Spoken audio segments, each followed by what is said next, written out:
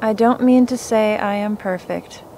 I haven't learned all I should, even yet, but I keep working toward that day when I will finally be all that Christ saved me for and wants me to be.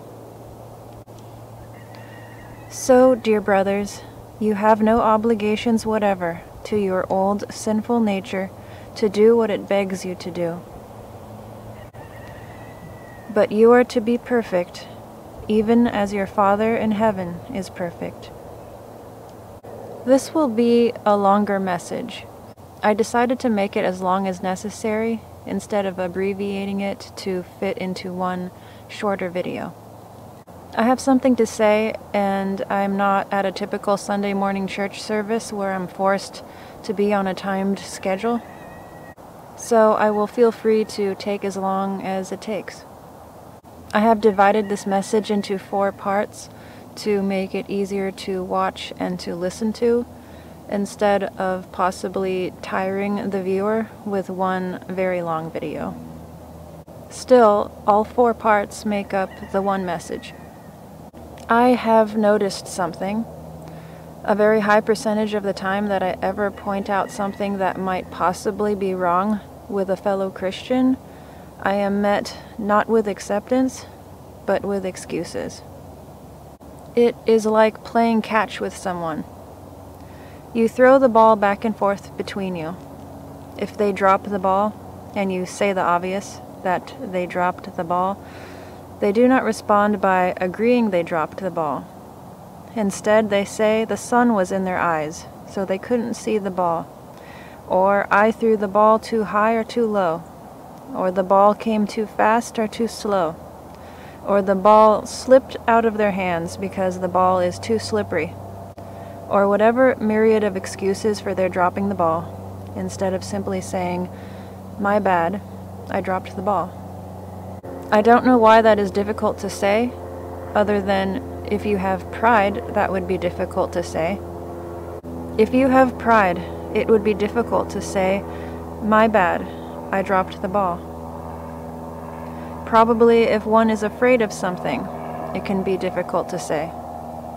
Personally, I have more respect for someone taking accountability than someone who is ready with excuses. I think if a person acknowledged they dropped the ball and then followed that up with an excuse, that might be better than leading with the excuse and never acknowledging they dropped the ball. I hope we can all say we dropped the ball when we dropped the ball. I recall saying I dropped the ball. I recall saying I should have done better at catching the ball when it was the other person who dropped the ball, just because I wanted to be peaceable with others and make them feel better by saying that I could do better as well, and not leave the do better part resting solely on them, shouldering some of that burden. I'm not sure if that is right of me. Maybe I should have just let it rest solely on the person who did drop the ball. The Christian versions of excuses I hear are usually these. Maybe some will ring a bell. We're all human. Or, I'm not perfect.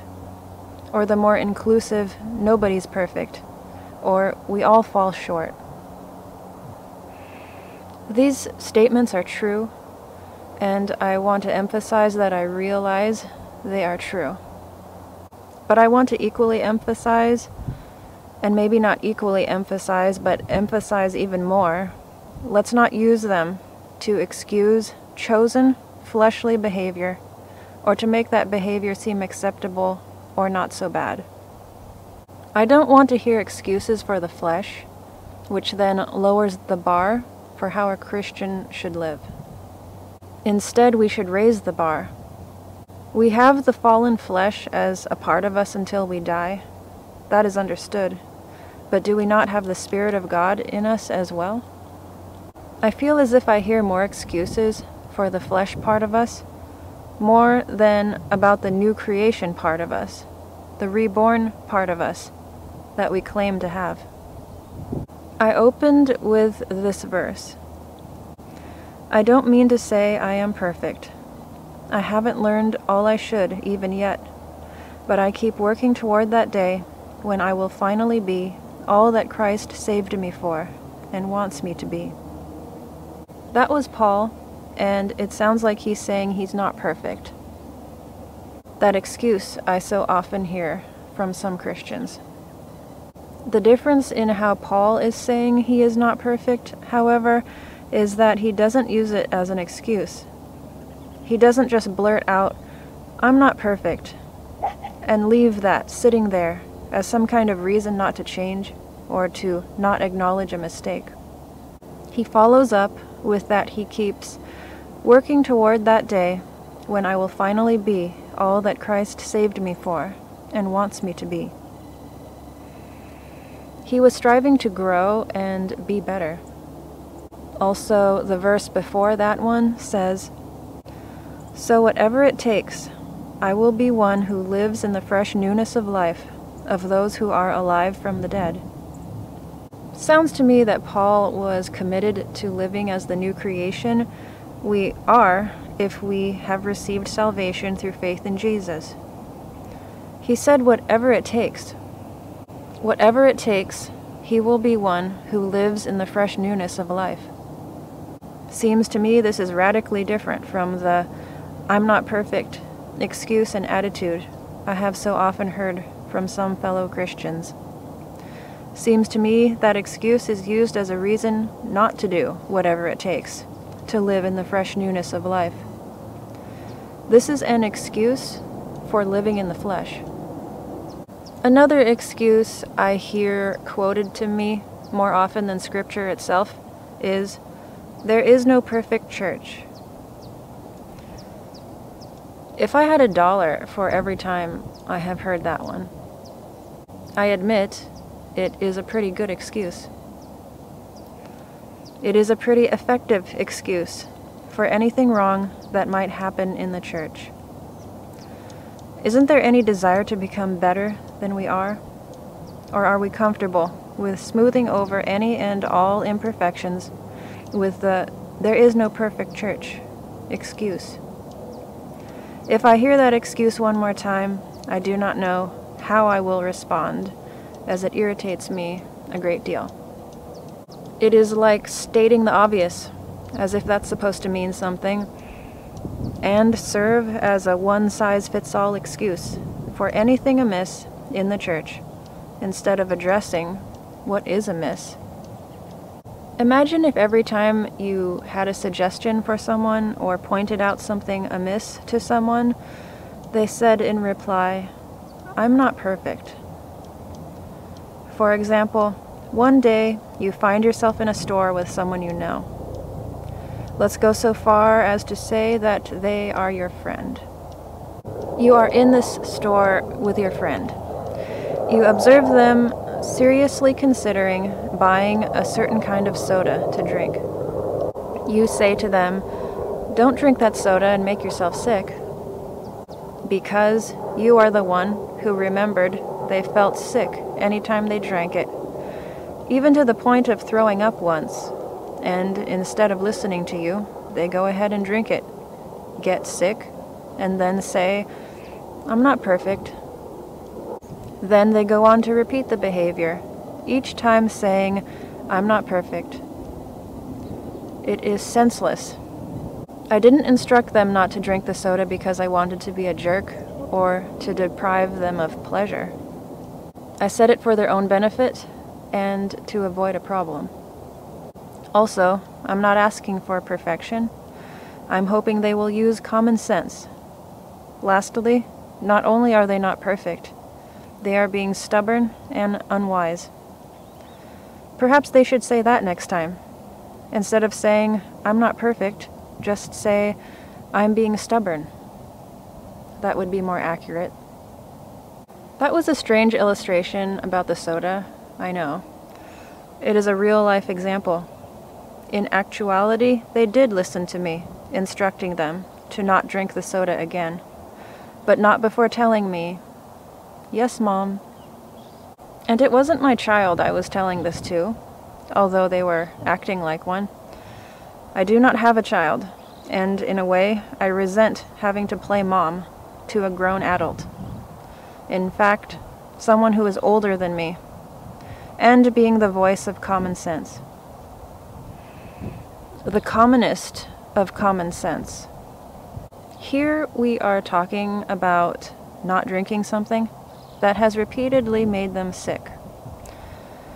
This is not genius level stuff. Almost always, I find resistance to instruction. When someone does listen to my instruction without a battle first, and without excuses first, or without snide comments after, I almost don't know how to handle it because it is so unusual. Even more unusual is someone coming to their senses on their own accord and then telling me they dropped the ball in some way. I have a lot of respect for someone who is mature and humble enough to do that. Just makes me feel like my attempts at helping are not worth the effort sometimes. Like maybe next time I should just let them go ahead and drink the soda and be sick. That would not be something I would like to have happen, but when my instruction is received poorly or is unappreciated, that's what I feel like doing sometimes. Just let them go ahead and get sick. I vividly recall, on multiple occasions, hearing someone loudly yell out in pain as they removed a plate or bowl from the microwave because it was too hot to handle. Their pain was so loudly expressed that it could make me jump because I was startled. After observing this for a while, I suggested they use a towel or something to take the thing out of the microwave so they wouldn't burn their hands. I thought that made sense, but apparently I was the only one who thought that made sense because this advice was not heeded, and instead the excuse was, "This microwave makes things too hot." I have been amazed at how anything else can be to blame for a problem instead of the person who is not using common sense. The microwave is not to blame here. It is you and your lack of common sense. I suppose the conventional oven makes things too hot as well, so you can blame the oven when you touch a thing that is 350 degrees, I guess. I could probably point out that the air pressure on a tire is low on a car, and the car owner might tell me, "No car is perfect." And I guess that is reason enough to leave a problem unchecked. That is the logic that is being used. Or lack of logic. Wisdom cries aloud in the street. In the markets she raises her voice. At the head of the noisy streets she cries out. At the entrance of the city gates she speaks. How long, O simple ones, will you love being simple? How long will scoffers delight in their scoffing, and fools hate knowledge? If you turn at my reproof, behold, I will pour out my spirit to you. I will make my words known to you. Because I have called and you refuse to listen, have stretched out my hand and no one has heeded. Because you have ignored all my counsel and would have none of my reproof, I also will laugh at your calamity. I will mock when terror strikes you. When terror strikes you like a storm, and your calamity comes like a whirlwind. When distress and anguish come upon you, then they will call upon me, but I will not answer.